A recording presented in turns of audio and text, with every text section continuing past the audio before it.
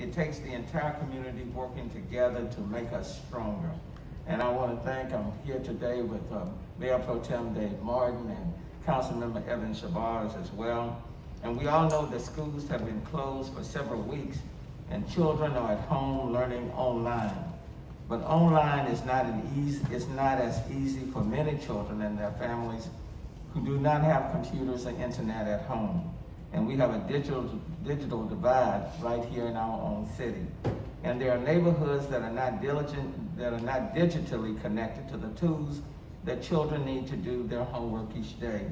And when schools began to close in March, many of the school districts had to pivot to implement online learning.